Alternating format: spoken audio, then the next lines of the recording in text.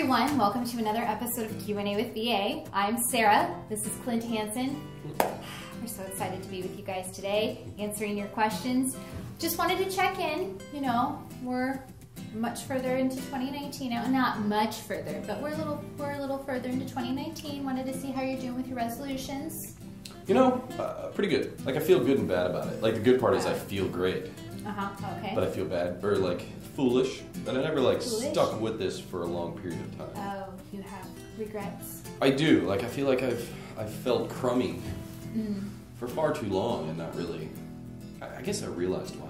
I either ate so much on purpose to get big, or thought I needed to eat that much, and sometimes I'd go on a diet and it would feel really good, but I wouldn't like learn from that. And then the end of 2018, I felt really crappy. And now I just feel so great because it's going awesome, and it's like how naive was I to not get on this bandwagon sooner? I understand. So with all that to say, it's going great. How are you doing? I'm doing good. You know, it was funny. I definitely hit like this moment, a very specific moment where like the excitement about the new year and the resolutions was gone, and I started to feel like I was just in the routine again, and I've been having to make more of a concerted effort with reminding myself, no, I have new resolutions and I'm going to be consistent and stick to them and stay committed. So yeah, I definitely had a couple of those moments, but you have to just go for it. Yeah. Okay. All right. So we have some questions. Questions? Oh, yes. Did I pluralize that? Did I say questions? Yes. As a matter of fact, we have more than one question. Our first question is from our friend, Skippy02. Skip. I like it. I like this name. It makes me feel like they like peanut butter or they like to skip. Either way, it's good. Dimpling your barrel for gas block set screws. Best method / technique, or at least your recommendation. Okay. What do you think? I mean, best method is whatever you choose. I think there's a couple companies out there who have some fixturing for it. For me, it's a little less complicated.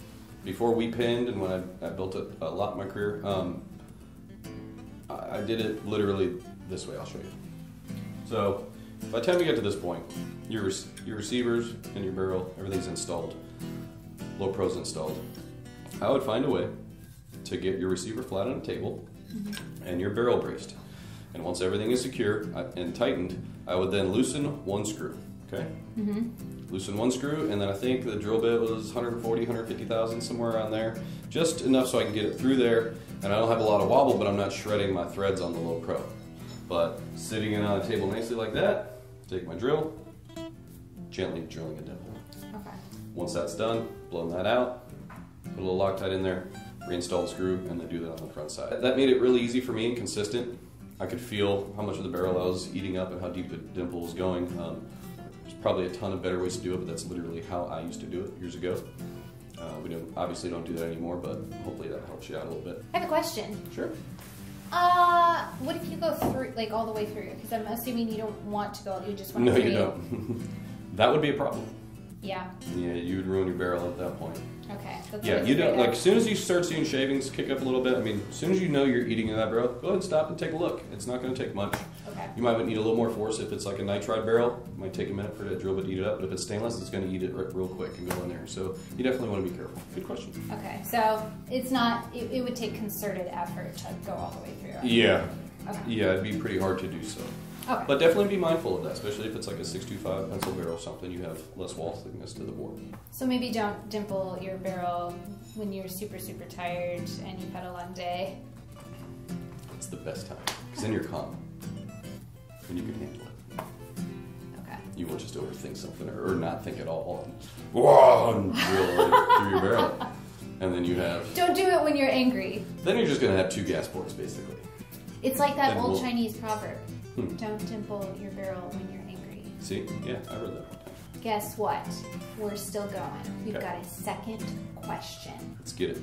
It's from our friend, Brent Hansen. Brent. Hi, Brent. Like your last name. Our name is the same.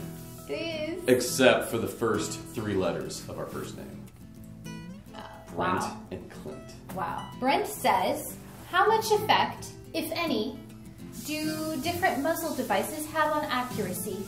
This is a good question. It is a good question. What do you think? Well, we could probably spend all day talking about this. But I'm going to try to just touch on the key points here. All muzzle devices are going to affect your accuracy in some way, shape, or form. Not all are going to be bad unless threads on your barrel and or muzzle device are not concentric. Installation, you can go back in some other videos and we talked about the damage of that. Correct direction of a crush washer to be put on before you thread on your muzzle device. If it's hooked into the recess and canted a little bit, that can push it off to the side and affect your accuracy. Or, in general, what happens from shooting without a muzzle device to a muzzle device is you're going to experience just a point of impact shift. So, and that's probably going to happen on any muzzle device. Okay, now that doesn't mean it's going to change every round. It's just without a muzzle device, your groups are here. Put a muzzle device on, now your groups are just here. So it's just point of shift. Suppressors do the same thing. But typically, it's not going to be a negative thing. Now, not only just is accuracy affected just by what a muzzle device can do actually to the projectile, but what can it do to the rifle? Well, if you have, let's say, a 5.56 rifle, shooting some hot ammo, and you just have a flash hider, recoil, how that rifle is functioning could affect the shooter and how they're holding it. So if you were going to throw a muzzle device on that overgassed weapon or that hard thumper, whatever you want to call it, if you threw a muzzle brake on it, now you're going to reduce perceived felt recoil considerably, allowing you to manage it better, hence be a more accurate shooter, where the muzzle device itself isn't the only thing that's affecting the projectile flying, but the shooter's controllability of the rifle. Okay. Thank you, Mr. Hansen. Welcome. Thank you so much to our friends for your fantastic questions. You guys did a great job. If you like this video, make sure to give us a big thumbs up. Please subscribe to our channel and click that little bell icon, you know the one, so that you get notified every time we do a new video. We have new Q&A videos every Thursday. What? Yeah, it's true. If you want to see this guy answer one of your questions, make sure to comment below. We sure can't wait to see what you guys send us.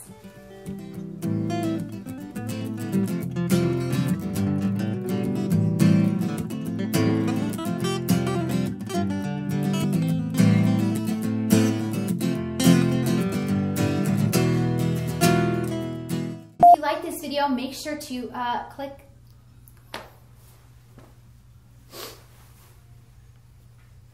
that little bell icon, you know the one, so that you get a notification. And if you want to see this guy answer one of your questions, make sure to answer below. Click! You were right there.